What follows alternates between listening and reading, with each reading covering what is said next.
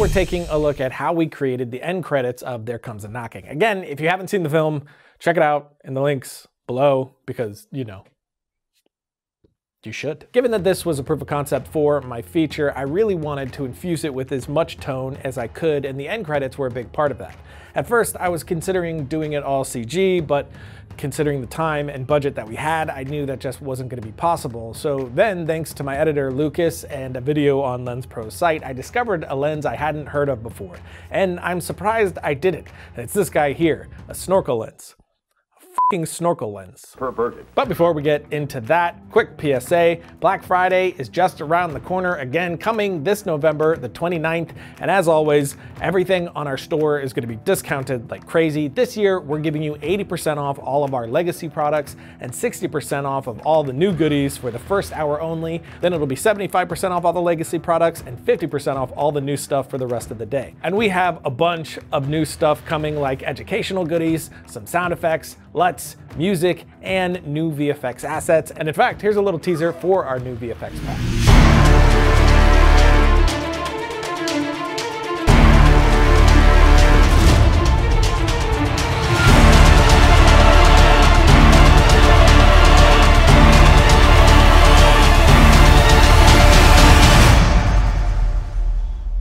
More on that very soon, but for now, mark your calendars so you can come legally rob us blind. Now back to this phallic little sniper scope. With this lens, you can get insanely close, and due to that proximity and the lens size, it's giving you a truly unique view of all sorts of things. This specific snorkel lens is the Laowa 24mm macro, which I rented from Lens Pro to Go just for this project. And this one works with the Sony E-mount, so I was able to just use my A7S for it, which I've had this camera for years and it continues to impress the hell out of me. Still my favorite low light camera and perfect for things like this too. It's just a solid workhorse. But the lens has an LED ring built right into it, which I didn't use for this, but I can see how it would come in handy for all sorts of things. You can also submerge it into water up to around 7 inches, which is a fun fact.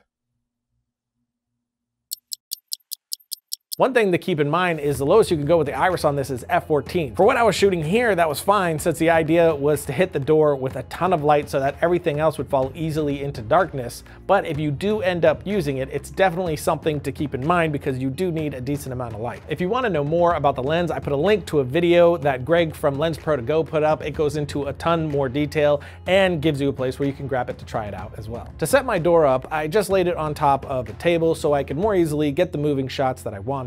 Then I set up a bunch of black sheets and flags to black out the background in the direction that I would be looking. That way there wouldn't be any post for that. I could just add a grade and the background will dip into darkness perfectly. To light this, I went very, very simple. It was really just 2 lights, mostly just my Aperture 300D inside of the light dome. This was my main key, and then for a little bit of fill, I shot one of my ICANN lights into the ceiling just to give the door a little bit extra detail. Of course, I'm putting my light on the opposite side of the door so that the shadow side of the door is nearest to the camera, which gives us this nice contrast and that beautiful light sheen across the door. Then the only other light I used just a handful of times was this Aperture Amaran that I just threw on a C-stand so I could work it in where needed. Then to give some weight to the air, I added a bit of atmosphere with some haze kicking into the scene throughout the shoot, and that was it for the look. Obviously, the biggest factor here was the door itself. And again, this was built by my production designer, Jonathan Rudak, and you could find more about that in our full making of, which is also linked below. His work was so perfect that we were able to get this close on every detail, and it still worked beautifully. The door actually looks even better close up because Rudak is a glorious man. Now, to get the movements I wanted, I needed something motorized. It couldn't be something where a human person could have hands on it ever, since any imperfection in any move will show heavily through this lens. So to get this right, I really needed robo precision.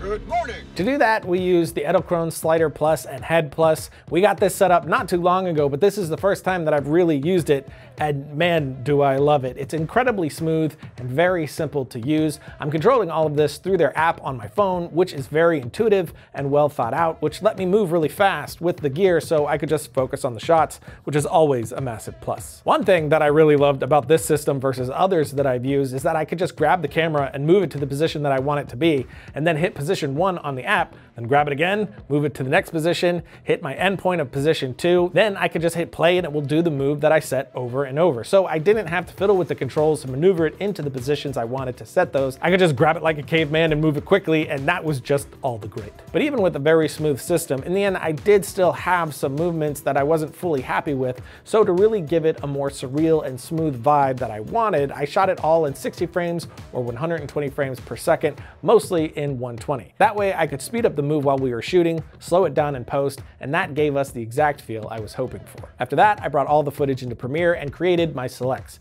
I ended up with a lot more shots than I needed, so some of the shots that I really loved just had to hit the cutting room floor, which is always a heartbreak. Next, I tossed on my grade, and for this, I just threw on an adjustment layer over all of my shots, and then added Film Convert's new Nitrate plugin, which I've talked about Film Convert on the show before. You all know that I am a big fan, but Nitrate is their best yet. This is a really killer plugin that gives you a lot more flexibility to dial in the look you want. So up here, I'll set my camera and profile that I shot with, which automatically then converts you into a more balanced image in a full log conversion. Then I'll come down here into our color correction area and I'll adjust the contrast a little more, then push the whole thing to a very cold look. After that, I jump to my favorite new thing in here, which is grain response. Right here, I can really adjust the grain that's already there to my liking with size, softness, strength, and saturation. Then I can go even further here and adjust where the grain is really showing up with the curve. So if I want it more or less in the shadows, mids, or highlights, I can now select and modify that independently of the others. And of course up here I can select the different film stocks and adjust that color and curve as well. But the grain has really always been my favorite thing about Film Convert's plugins. It's by far